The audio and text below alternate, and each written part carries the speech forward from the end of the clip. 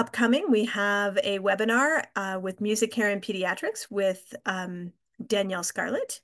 And then we have a whole host of programs, as people might know. For those that haven't heard, our conference is coming to Waterloo in 2024. We did release in December, which is a few months ago, but as a reminder, our most recent virtual learning studio is the Teenage Brain on Music. We have a masterclass coming up in May, which we'll announce later. You can always head back to our website at musiccare.org for more information. Also, this webinar today will be recorded, just so folks know.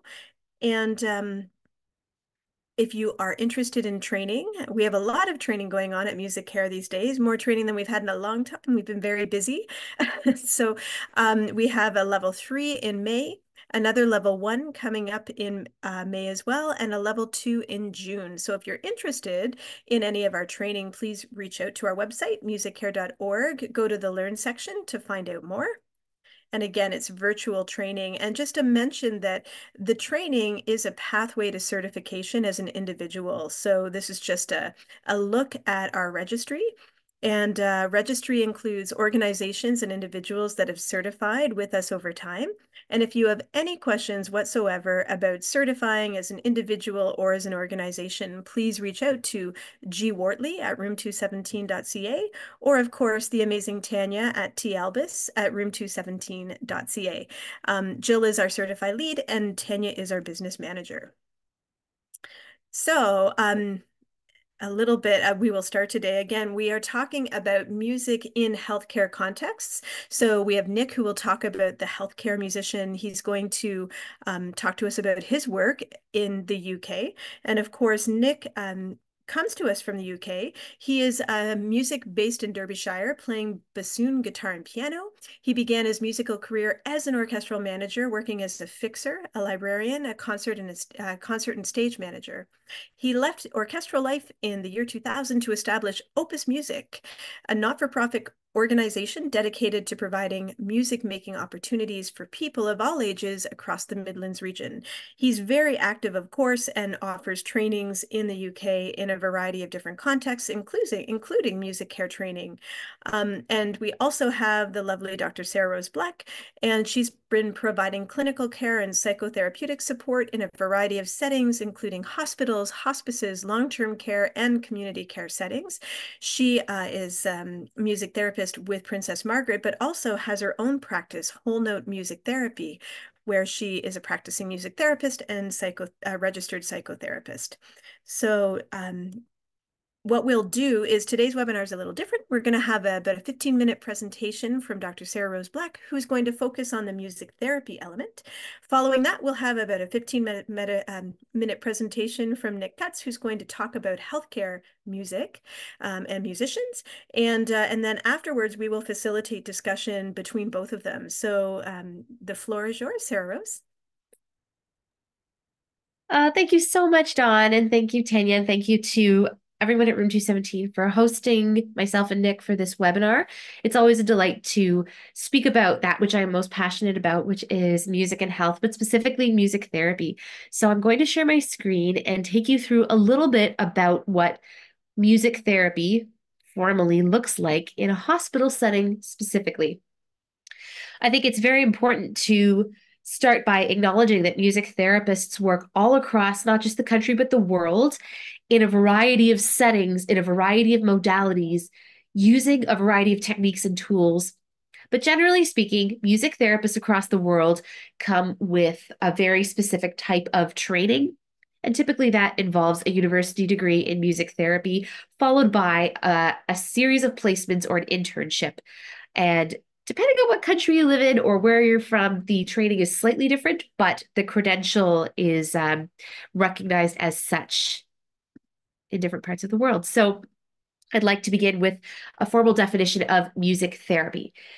And this is our Canadian Association of Music Therapists definition, which tends to be a little bit on the long side, but I've highlighted the parts that I feel are most important. So I'll take you through it in its entirety. Music therapy is a discipline in which credentialed professionals like myself, certified music therapists, use music purposefully within therapeutic relationships to support development, health, and well being. We use music safely and ethically, two other keywords, to address a broad spectrum of human needs within cognitive, communicative, emotional, musical, physical, social, and spiritual domains.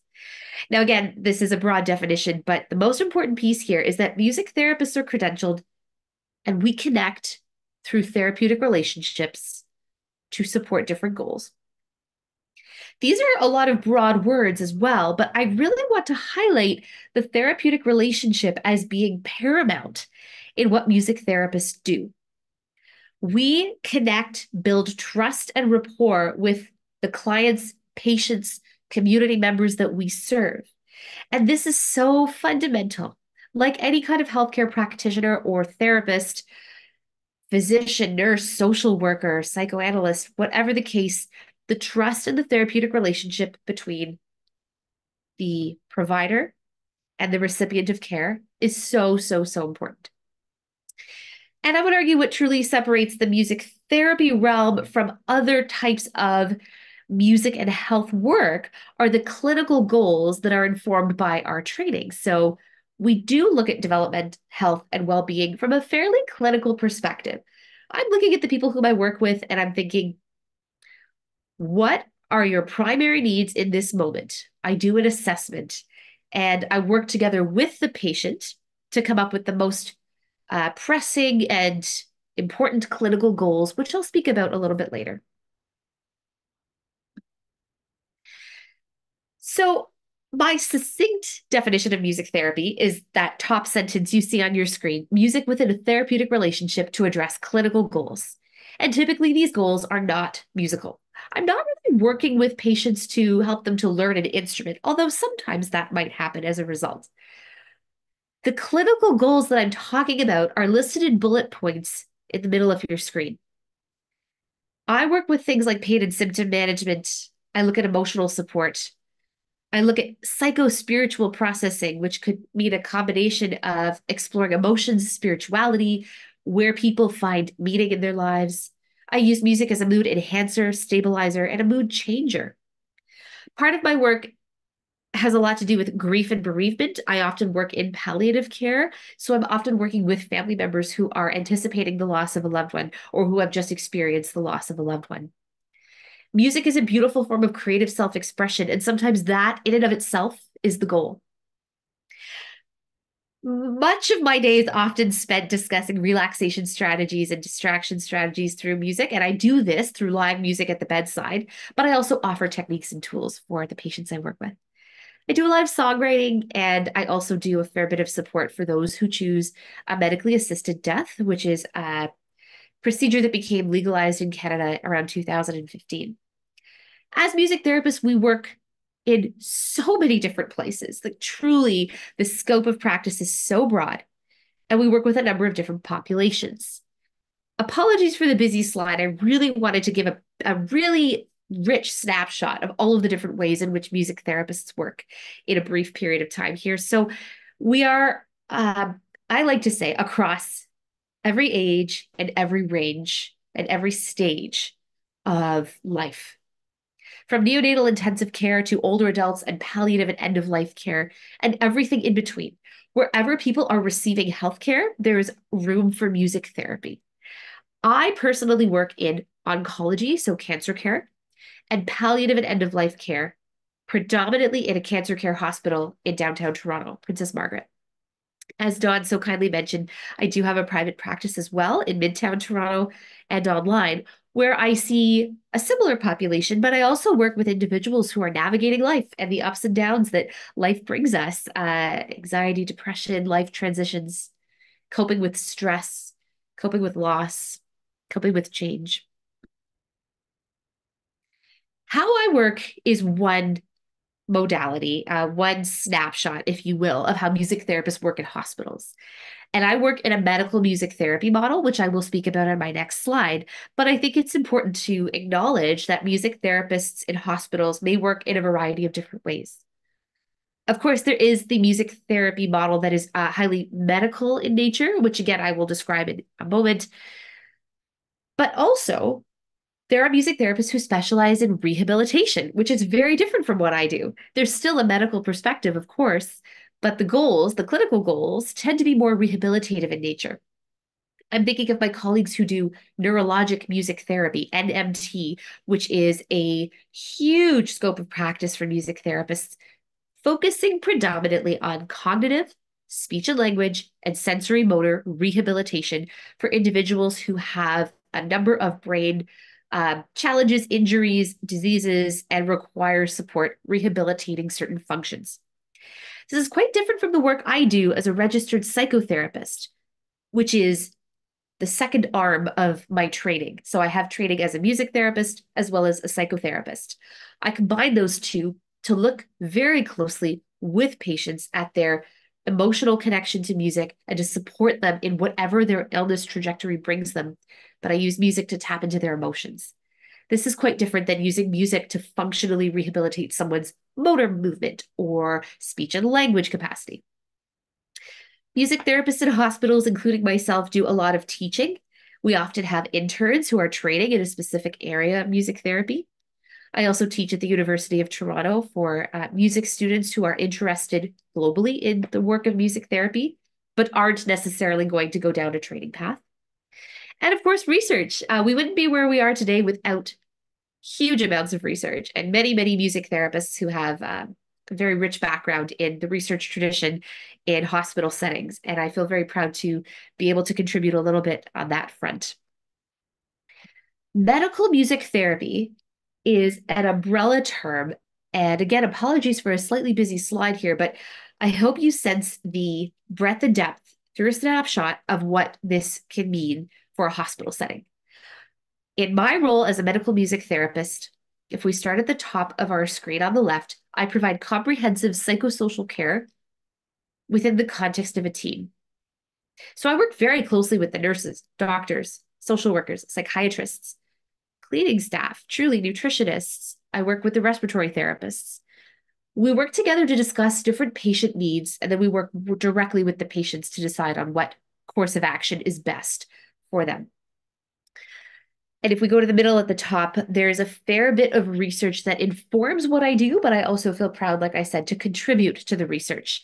Some of my personal research is specifically in medical assistance in dying and music therapy, adolescents and young adults with cancer experiencing music therapy. And there's some other adjacent areas that I'm tapping into at the moment, but predominantly those are my areas of interest. If we move to the right, I also support families and caregivers through joint sessions, meaning they are often present at the bedside with their loved ones as they have a music therapy session. If we move to the bottom of your screen, I do incorporate psychotherapy, which is a talk-based therapy predominantly. And I look at supporting the whole person, their physicality, emotionality, their mental, cognitive, and spiritual health, not just their emotional health, not just their physical health. I love providing staff support. This is such an integral component of how I work because, as we may know through experience, but I think have all heard about and seen and experienced in some way, healthcare practitioners are really struggling and our healthcare system relies on them. So anything I can do to contribute to the wellness of the staff feels very, very important. I also, as I mentioned, offer educational support for trainees, as I believe this is the basis of the changing culture of healthcare that we are moving towards. I want to briefly take you through how I get to know who to see in the hospital setting. I only see inpatients, people who are admitted to the hospital for at least one night, if not more. I get a referral from somebody on the interdisciplinary team, be it a physician, a nurse, an occupational therapist, a physiotherapist, etc. I do an assessment of the person's needs. I then do the music therapy intervention with the patient's consent and permission, of course. And then I evaluate what was the outcome? How did that go? I use a range of musical interventions, and as noted, the therapeutic relationship is absolutely paramount. This picture was taken pre-pandemic, and I love this picture because central to the picture is the patient, and you see the interdisciplinary team literally and figuratively around the patient. And this was taken on the day of his discharge. But the cool thing is, I've now labeled who is present, and it's all of these people and so many more who take care of the patient. It's this idea of surrounding the patient with all of our different areas of expertise and working together to support optimal healthcare. So, what does a session actually look like? I play live music 99% of the time. Occasionally, a patient really wants to hear a recording, and we listen to the recording together and use that as a springboard. But most of the time, I wheel into a room with my cart, which has a keyboard. That's my primary instrument, is piano, and a number of other instruments. And we play, I play for people, with people, in tandem with, parallel to. Sometimes patients play instruments. Sometimes we write songs. Sometimes we create playlists. Sometimes we do things like legacy work, sharing thoughts, dreams, and ideas for the future where a patient knows they may not be present because they have a terminal illness. I do a lot of lyric analysis. And of course, all of this is punctuated by my skills in verbal psychotherapy, because often patients really want to talk about what they feel in the music. And before I pass the baton to my lovely colleague, Nick, I'd like to share two examples from the bedside so you can hear some uh, actual stories of how this works and what this looks like. So I'm going to take you back to this picture, which we saw earlier in my slide presentation. And I also want to say I'm delighted that there'll be lots of time for questions as I'm sort of speed reading through so many different components of this very complex work. I'm very excited to dialogue with you. So please, please, if you have questions, know that there will be time for those. This is Joanne. And Joanne gave me permission to tell her story. She was a really excellent fiddle player. And before she became acutely ill, she would be playing. She'd be playing in her hospital room. She'd have tons of musician friends come and visit her, and they would play and play and play. And I also love to play the fiddle. I'm not half the fiddler she was, but we played together. And in the moments where she became so unwell that she was unable to play, she loved holding her fiddle. And when she became unable to hold her fiddle, she wanted me to play for her. So we kind of spanned the gamut of playing together, familiar tunes, improvisations. She spoke a lot about her relationship to music and told me about the people in her life that really made the music special.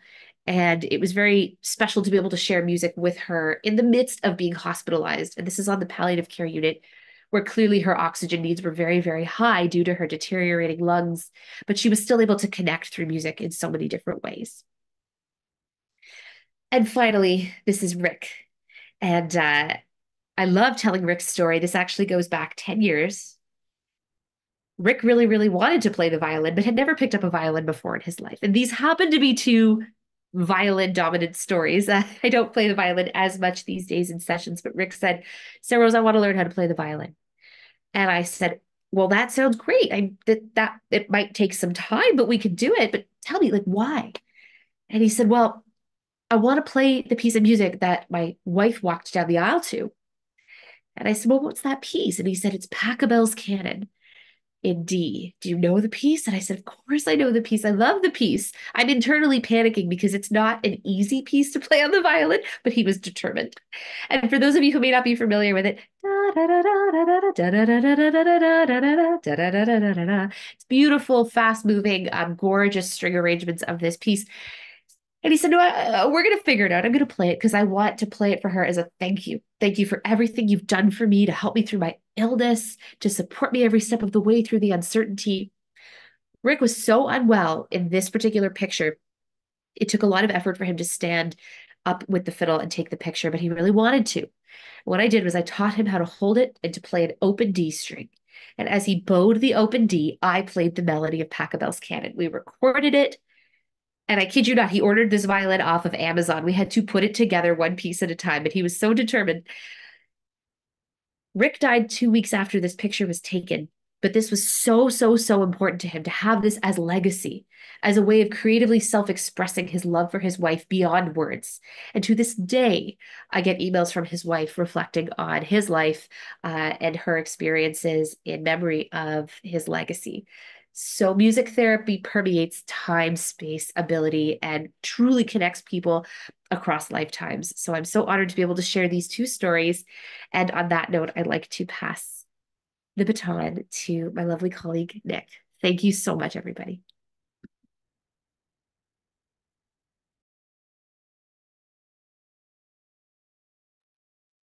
Wonderful. Thank you very much, Sarah. It's always wonderful to hear you talk about your incredible work. And thank you so much for sharing that. Just bear with me while I share my screen.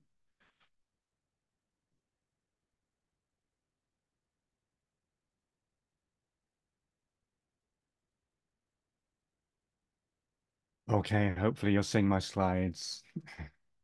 So, good evening as it is in the UK right now. It's lovely to join you all. Thank you for inviting me. Thank you to Room 217 for having me to this webinar. It's lovely to join everybody.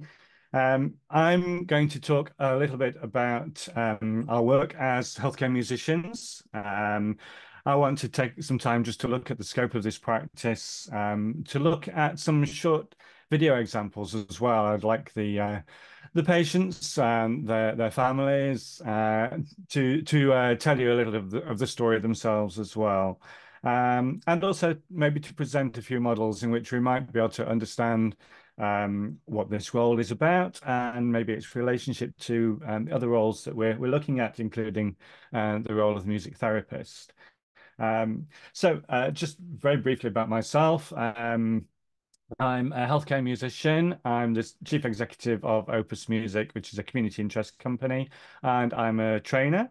I trained as a healthcare musician and as a trainer between around 2009 and 2011 through European partnerships led by the brilliant Musique et Santé in Paris, in France, and the Royal Northern College of Music in the UK, alongside other partners in Ireland, Poland, and Finland, and a glorious program of exploration across Europe it was too. Um, as an organization, as a community interest company, Opus Music specializes in taking music into health and social care spaces. And I'm going to share some of that work with you today.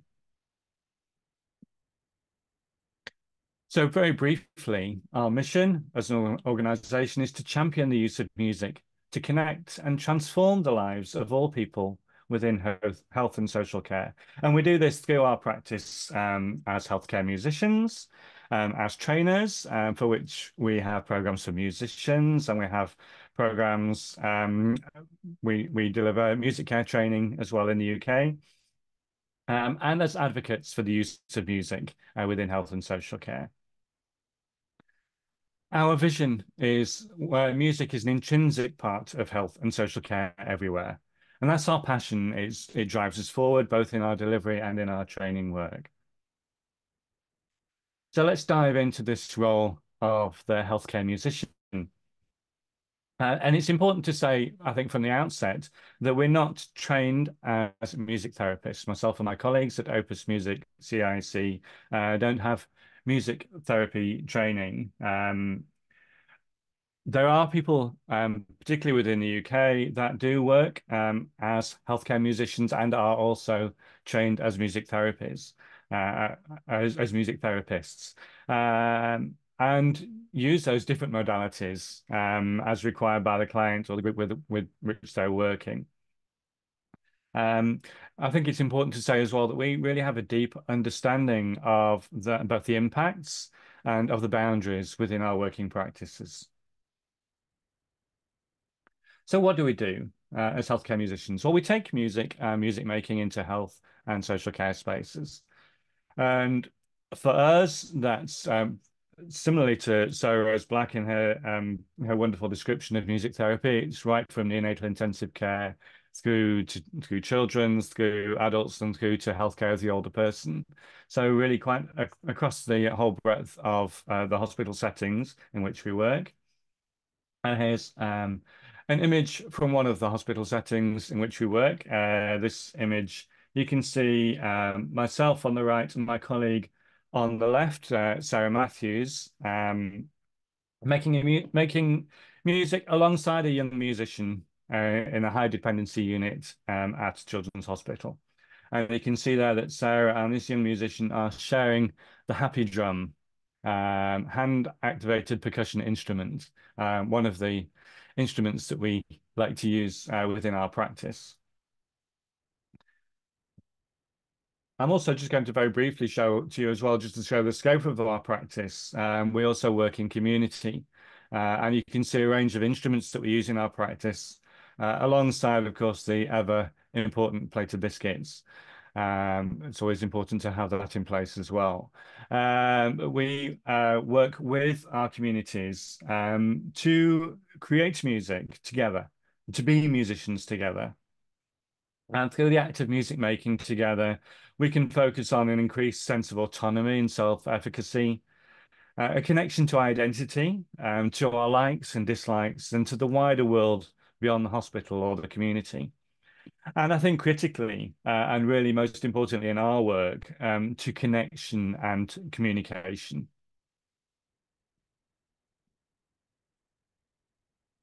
Something that we do as healthcare musicians is to address the person rather than the patient or the illness. We often don't know very much, if anything, of a person's diagnosis or their condition, their illness. And this really places us as healthcare musicians in a unique position to see and work with the person. And it also means that we represent sometimes a kind of welcome reprieve from the clinical world. We're opening up that space, that cultural space for people to be in. So I'm going to just share with you a 2-minute film, short case study of Kyle and his mum and their encounters with healthcare musicians. Kyle's been in hospital now for 4 weeks, so we've seen him quite a few times, and it's really uplifting, and it chills Kyle out.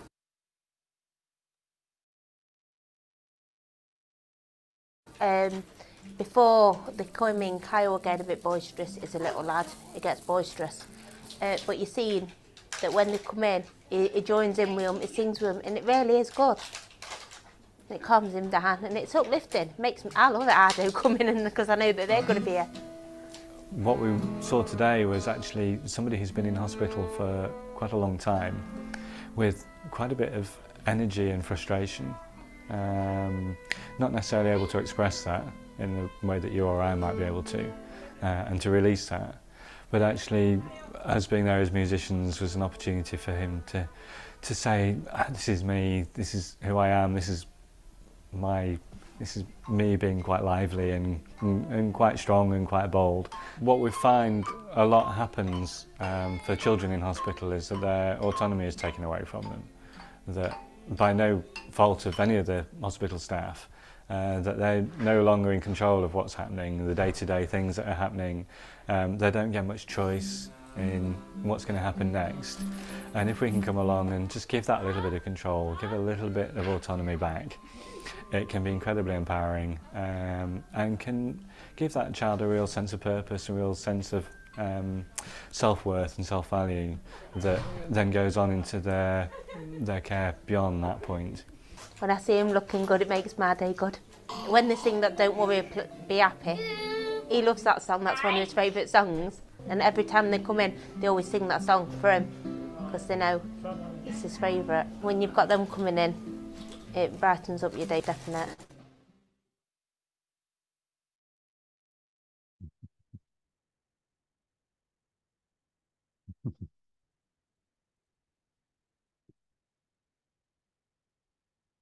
Wonderful, thank you. I apologise, but I think my video has disappeared. My image. I shall try and fix my camera. Yes. Are you still hearing me? Okay. Yeah, we're hearing you, and I have your beautiful background, Nick. We just don't see Yes. the lovely you. I've given away the secret that it's not a real background, hasn't it? It works I for do me. apologise. I will try and fix my camera when we next have a video clip. I think Kyle speaks for himself in that case study. Um, I also want to present that the healthcare musician really takes a holistic view of the person. Um, what do I mean by that?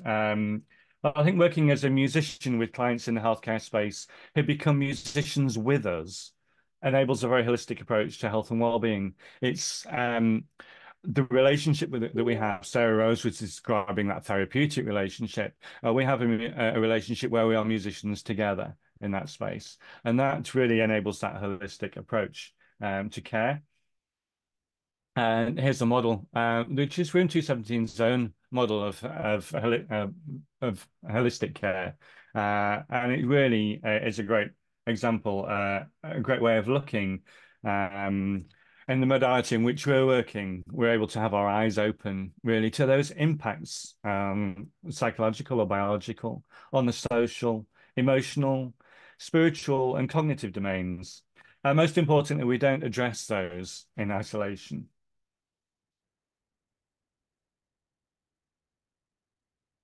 And I also want to talk a little bit about how work as a healthcare musician might also address the space and all the people within it.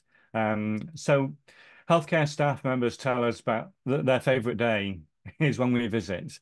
It makes them feel so much calmer and gives them pride in their work and in their workplace. And so I've got another short video to show you to illustrate a little bit of what I mean by that. Basically, when you come here, your child is unwell. They've done tests, they've taken bloods, we've had an operation, and they still can't work out what's actually wrong with her. So I've spent 10 days waiting before they try another type of treatment to see if what's wrong with her. At the same time, not actually fixing her, but doing lots of things that are quite invasive to her and, in a way, traumatising her. But they have no choice because it's not obvious what's wrong with her. So how was I feeling this morning? I was sitting here feeling very, very tired after many nights here. And they played a song I think called Swan Something, and it almost made me cry because I thought they'd come and play yippity music and children's music, and actually they played a song that was really charming and lovely and very gentle. And they played it. Primrose was actually off in a wheelchair with one of the staff, and there was no child here, but they still chose to play for me, and that was really nice. And then when Primrose came back, and she was involved and she played, it'll be the highlight of her day, because most of this, no matter how lovely the staff are, this is very monotonous and a very trapped environment, and a highlight and something that engages and makes them smile and play without giving them a present is really, really nice. So how do I feel they've left? I feel happy. They've made me feel happy. Basically, when you come here, you're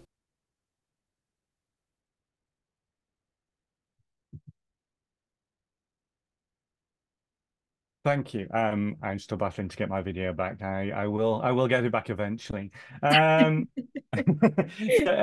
you can see from that video that our work is full of intention and responsiveness to the space and the people within it and the situations that they find themselves in. I'd finally like to just talk a little bit about how we connect to sharing a gift of music.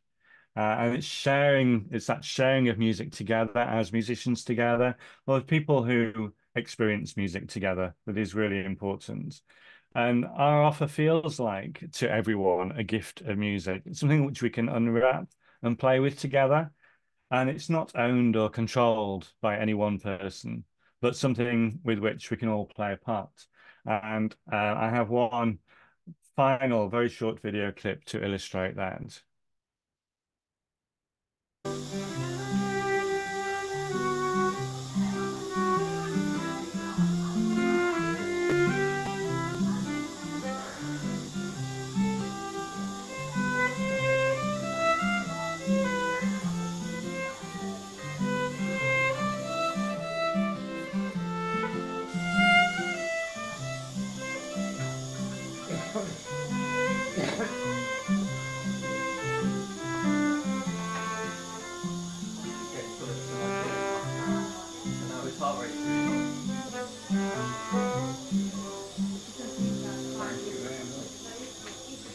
can you book it? Say again? Both can you book it? Thank you. It's a nice way to put it. So it's a gift I'm happy to share. Thank you very much. Oh, yeah. Really nice to meet you. And I think what you can, it's hard to make out, but I think the gentleman was there saying something akin to "you have a gift," and Sarah, my colleague, says it's a gift I'm happy to share. And I think that is a really nice way to sum up what some of this practice is about. And very quickly, just want to share a couple of models that might help us to understand about the way different roles might interact with each other. In this Venn diagram here, we're representing three roles, and there are overlaps in approaches, things that we've heard about this evening about overlaps. And indeed, sometimes from the outside, this work might look the same, that the intention, outcomes, and training required to pursue these outcomes is very different. And I mentioned earlier that those with appropriate training might well change between those modalities as required. However, it really is crucial that each role and the nature of the relationship between people in the space is carefully boundaried and that the intention in the action is clear. We have just spent a lovely training week with musicians in the UK, working with them to explore the role of healthcare musicians. And very much of that is around these boundaries, what role we can play and where those boundaries sit, and exploring the skills and competencies to explore all the things that we've seen examples of today. And finally, another model from one of my European training peers, Dr. Jane Bentley, who has explored a spectrum of many musics and many possibilities. And it classifies the use of music from unintentional background music through to musical interaction, and poses that levels of specialism and training and flexibility are required to deliver this. And it can be a useful model to consider where and how our respective music making practices might converge or might diversify, but that they can all fit within this same kind of model. And what we work towards really, and what I think we should be working towards, is a world where we can employ the power of music appropriately and selecting from these different practices to the benefit of those who need it most. So thank you very much for listening. And as SarahRose also said, I'll be very happy to take questions. Thank you. Thank you. Yes, thank you to both of you for the information. It's really quite fascinating to see how they're similar, how they're different, how music can be shared. And I just want to say, I think before we get into questions, to both of you, to the people that allowed you to share your story, both through pictures and the storytelling and videos, just I think on behalf of our organization and just on behalf of those that might watch in the future, thank you for that. It does really help us conceptualize it when we have examples and pictures, when you see that. And I know those aren't always easy things to share. So please pass along our thanks to the families of those people of which you shared. Nick, how is the camera coming? I'm working on it. It doesn't want to start. It's really misbehaving. It's amazing how they pick their moment, these things, isn't it? It Keep is. working on it. That's I should keep okay. multitasking. Yeah, you keep doing that, and I'm going to start maybe with SarahRose with some questions. If there are any questions, by the way, please feel free to turn your camera on, throw it into the chat. We'll monitor that as well. But again, two different models. Nick's experience coming in from the UK from healthcare musicians, and SarahRose, more from your experience in Canada here in as a music therapist. And I'm just wondering, in terms of your role, like you talked to us a little bit about the referral, which was kind of interesting, the process and such. But what would and you've shown us the work you do, but out of curiosity, in a hospital setting, like what is a day in the life of a music therapist? Like take us through that. That's a great question, Dawn, and a question that often comes up. Like, what are the logistics of moving through a day in a hospital as a music therapist? Typically, my day starts with interdisciplinary rounds, which is a meeting during which a number of healthcare providers on a particular team will systematically talk through every patient on a particular floor. So I typically start with palliative care.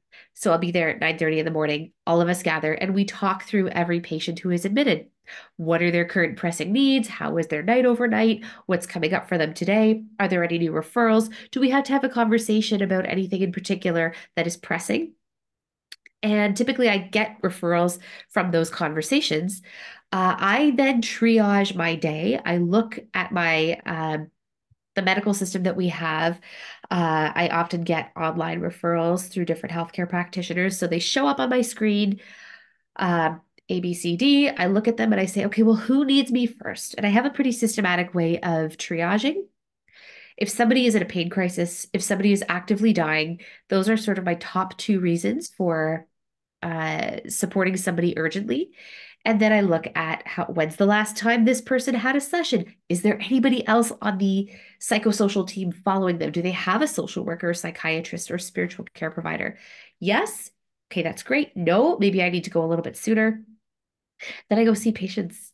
My sessions can last anywhere from 5 minutes to an hour and a half. My longest session record, it was a unique situation, was about 4 hours long, and my shortest sessions are a couple of minutes.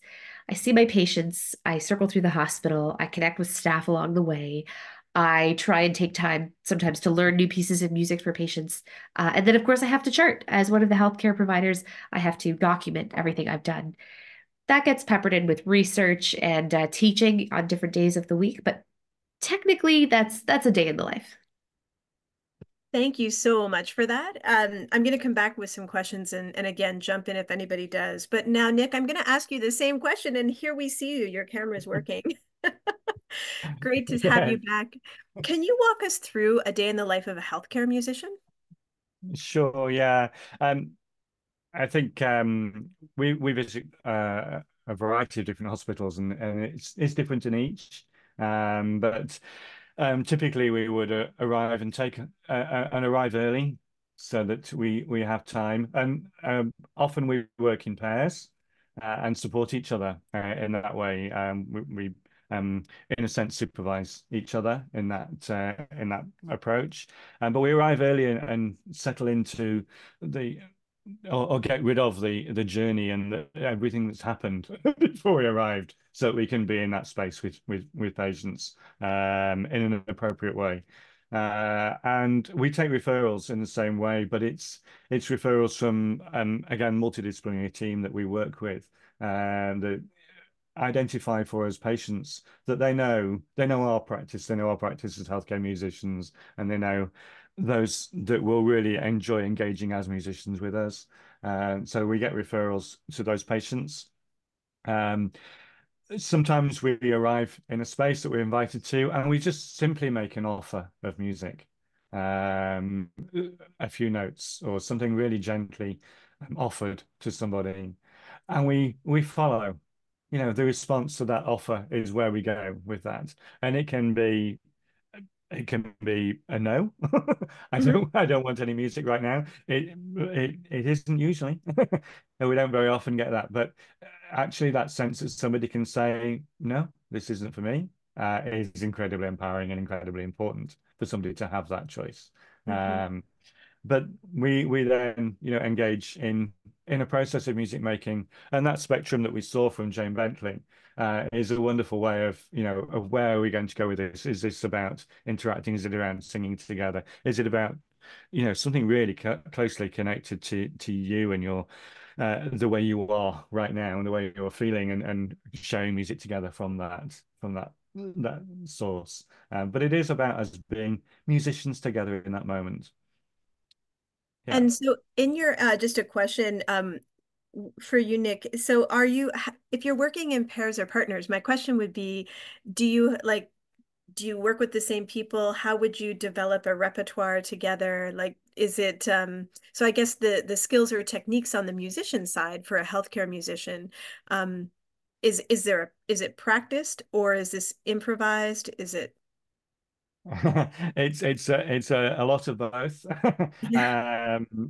Often we start with music that a person might bring to us through instruments that we share with them, and that might be a starting point for music making. As a team here at Opus, we've worked together And now, since for some of us, since 2002, we know each other musically very, very well, and know what each other is thinking, in much the same way that um, clinical members of staff have the same Mm. way of working. They know what each other's thinking, what direction they're going to go with care. We have a lot of repertoire, a lot of pieces that we use, but we're also very comfortable with that notion of creating music in the moment to suit that situation. Fantastic. And then just is there a time-ish of the visit? I know like SarahRose, it probably could Yeah. extremely vary, but is there a general, as a healthcare musician, is there a general process to that? There, there, we may spend 30 seconds with somebody. We may spend half an hour with somebody. Yeah. Um, the constraints of our work mean that in a sense, we have to get around spaces and meet as many as people as we can, and that kind of justice of sharing those scarce resources is really quite important. So that's something that we're really mindful of. But we're also mindful of giving people time to explore music when that's of strong benefit to them. Yeah. And I guess to both, maybe this is a question to think about. And again, I'm going to jump in. Does anybody have any questions in the chat? I don't see any. If you do, please jump in. Now's a chance to ask these two very uh, incredibly talented people and leaders in their own domain. But I have to ask too, we're talking mostly about a hospital setting. That's what's different than, about this webinar than some of the others. And I have to imagine hospitals are huge spaces. And, I guess I'm just curious. It's kind of shocking to me that there would be a music therapist for Princess Margaret, or maybe a couple of you, Nick, that might work as healthcare musicians. I mean, maybe this is an unfair question for me to ask of you, but is there just your thoughts on that and of advocacy? I can imagine that when you come in, the referrals would be extensive, you know? Yes. Yeah. Yeah. It's an ongoing challenge, I think, for music therapists, certainly across the country, I'm sure across the world. But I often have these conversations with colleagues. Just how do you manage? How do you say no or set boundaries when you're just one person? Fortunately, most other major hospitals in the city have a team of music therapists. We're working on that at Princess Margaret, but it is challenging. Even with a team, um, there are issues around triage and there are issues around making sure everybody can get seen. Because I think the thing that we're striving towards is that everybody has access. To Nick's point, when somebody says no to me, I see that as a wonderful exercise of autonomy at a time when there is so little that patients can say no to. Certainly, technically, they can say no to anything, but there is a bit of an impetus to like, you have to take this medication. We have to do this procedure and it's going to be uncomfortable. Do you want music? You know what? Not right now. And that's empowering.